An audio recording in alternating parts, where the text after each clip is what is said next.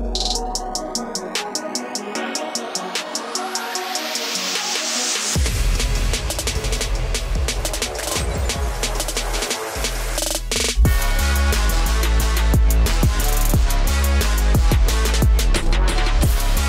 be watching Go Canada. We the North.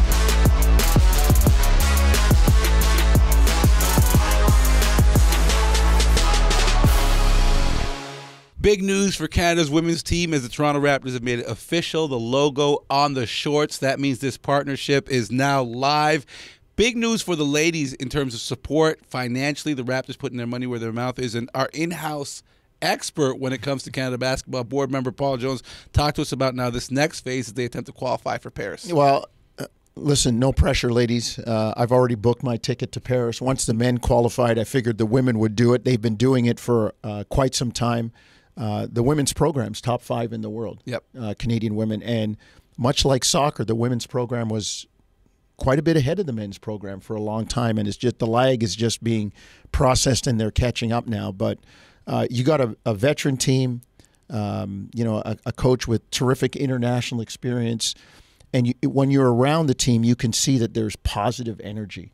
There's a good mix of vets and young players coming in. Canada basketball has done a great job of building the pyramid from the bottom, where academies and the identification process is going on, and we're seeing these young women come up through the ranks, and we got professional players on that team. We got WNBA players on the national team. So I fully expect them to qualify and be a medal contender in France. Speaking of qualification and tournaments, Sherm, today is November 3rd, which means the very first day of the very first in-season tournament for the NBA. We've got Brooklyn and Chicago, who are currently in the Raptors division, playing tonight at 8 o'clock as you see how the division lays out. But the big thing in this conversation is, how does this translate to how teams prepare? How do you really get guys to invest? The money's a good start, apparently. $500,000 for coach and players on the winning team. Sherm, your thoughts on this? I don't think it changes anything. I mean, these games are going to count towards their 82. Yes. So you've got to prepare just like you would for an 82-game season. So that, to me, actually helps this tournament because it doesn't bring them away from what they traditionally do as players and coaches. They'd focus on these games. They'd prepare the same. What it does to me is it creates a little bit more excitement as it gets down to, as you talked about, championship play. Yeah. Because then that's where the investment is. You get to that point, you're like, well, might as well win this thing now, right? Might as well, like the first games or whatever, you're like, we're just playing games that we normally play. But then you're like, it starts to shape up, and you're like, all right. You got to do it for the back of bench guys. 500K is a game changer. 100%. So overseas, this is a regular thing. Yeah. I've played in cups within seasons.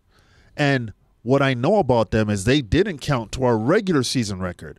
So it was a completely different entity. But it did create this competitive energy about, okay, we got this other group to deal with, and we got this other scenario to go after. So I just like the fact that as it plays out, it's something that the players, I feel, will get into, because anything about a championship, competitive, raises the level. Great for the resume. Yeah. All right, well, that does it here on the very first day of the in-season tournament. Right now, you're checking out what the Toronto Raptors court will look like when they hit the floor, paired with the brand-new OVO-inspired jerseys. That's a good look, too. The City Edition. Shouts out to Dennis Schroeder for giving us an early peek, but this is what's happening. And I guess we'll see how the Raptors fare in this tournament and see how it changes things. The first game for them in the tournament is the last game of this road trip in Boston, isn't it? Yes. Yeah. All right, well, that does it for us. We'll see you guys next week on Raptors Today.